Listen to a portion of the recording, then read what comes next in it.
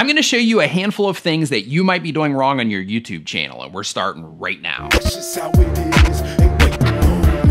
What is going on? My name is Nick from tubertools.com. Welcome to another video. If this is your first time here and you want to learn how to grow your channel, make videos, and all types of other YouTube related stuff, start now by subscribing and clicking the bell so you don't miss anything. Okay, because of the type of services that I have built into my YouTube channel, my review services, my consulting services, and all of that, it allows me the opportunity to look under the hood of a lot of YouTube channels. That gives me a lot of really cool data on things that work, things that don't work, things that people are experimenting with that work and don't work, and so on. But what I'm gonna share with you today is some very important things that people often overlook that either make your job more difficult as a YouTuber or that actually hurt the growth of your channel. For this, we are going to have to go to the computer because we are going to go into the Creator Studio. So if you wanna follow along to make sure that you're not doing these things or to go ahead and make the adjustments if you are, go ahead and get your Creator Studio open in another window so that you can follow along and make any adjustments necessary. And while you're doing that, I will head to the computer. Okay, now that we're at the computer and we're in your Creator Studio, the very first thing that you want to do is you want to go to your channel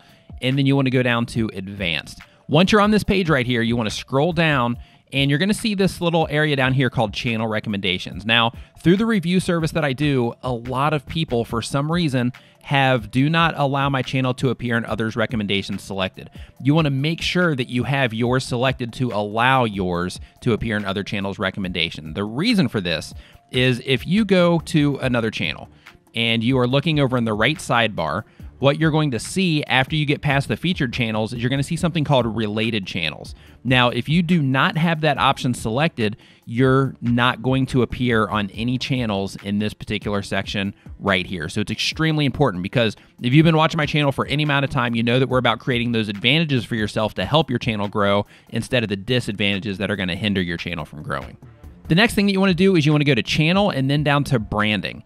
And you want to make sure that you're using some type of branding watermark. I personally use a subscribe button. I recommend to everybody to use a subscribe button. I have these available on tubertools.com if you're interested in getting one, but at the very least, if you don't get one of those, use something. And the reason for that is, if you're watching a video, anything that you put there is going to create a little graphic down here in the bottom right of the screen. When somebody hovers over that, as you can see right here, it gives them the option to subscribe to the channel. So it's really important, again, that you're creating that advantage for yourself, because if you don't have that, then you're basically losing your opportunity to give people another chance to subscribe to your YouTube channel. For this one, you want to go into your upload defaults. Now, there's going to be a couple things that we go over here that I often see people not doing correctly.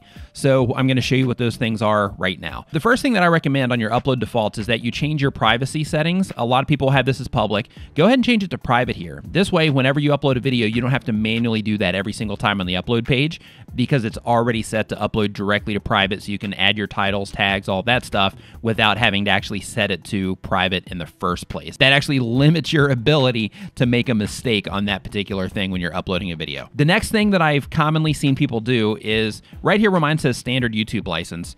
I've seen a lot of channels where they have Creative Commons attribution selected.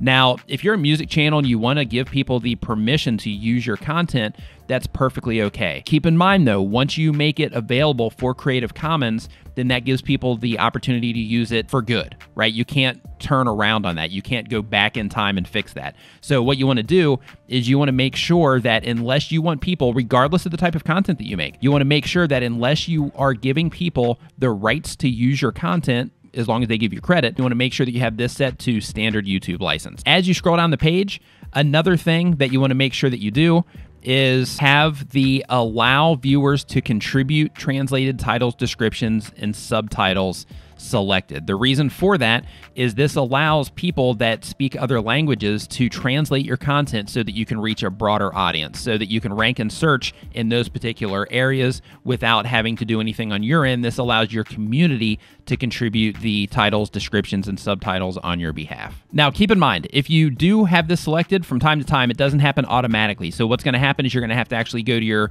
translations and transcriptions area over here in your navigation, and you're going to have to approve those as they come in. So from time to time, add it to your workflow to go ahead and check this area right here. Okay, the next thing that you want to do is you want to go into your community settings. To find this, you go to community and then you go down to community settings.